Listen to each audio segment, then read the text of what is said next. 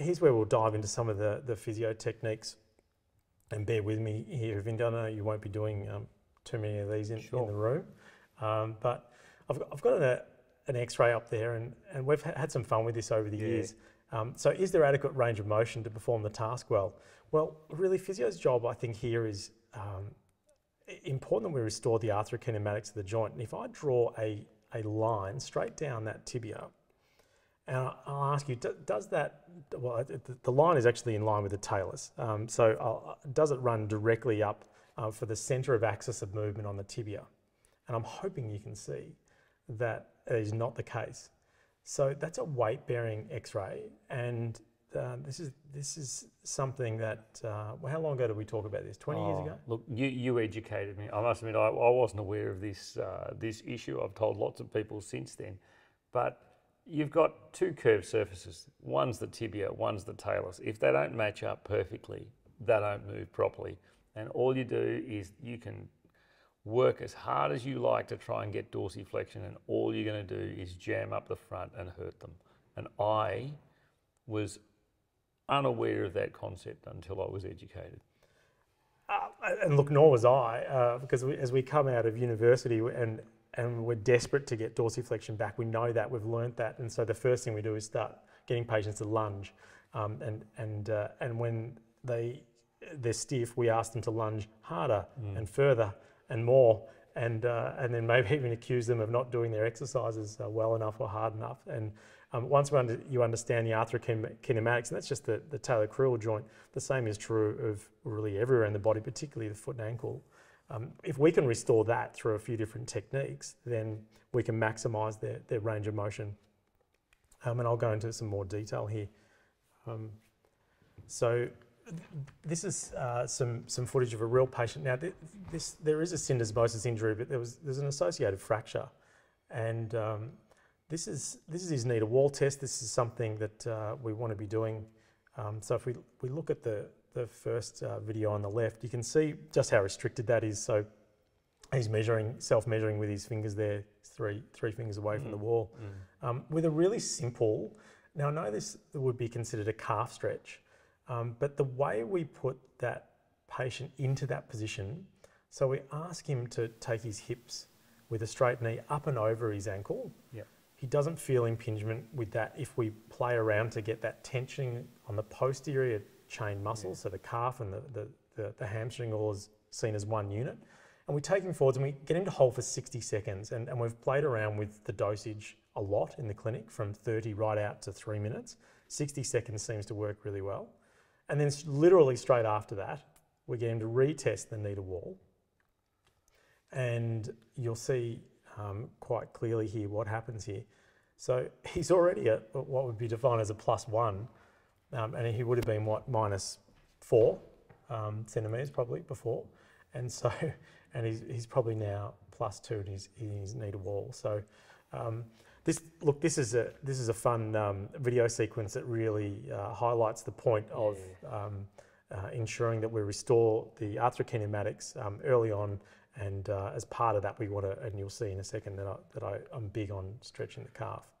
I must admit, I'm a pretty simple person. My concept of that is that the back of the ankle and the calf and all those structures are tight, and in essence, if your foot's on the ground, that's the fixed point, and the tibia's slid backwards, so that all of a sudden your curves don't match up. And that was a really enlightening concept to me. I thought to myself, no, that's got to be rubbish.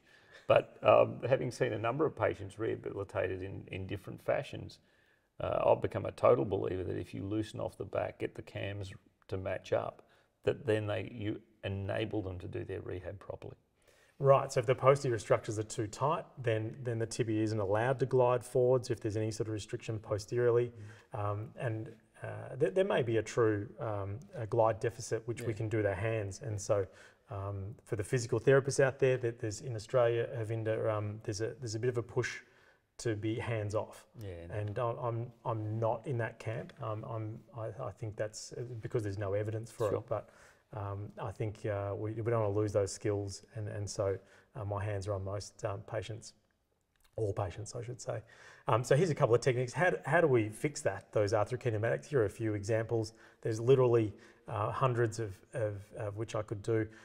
I do a fair bit of soft tissue work through the back of the calf. There's a multitude of ways of doing that.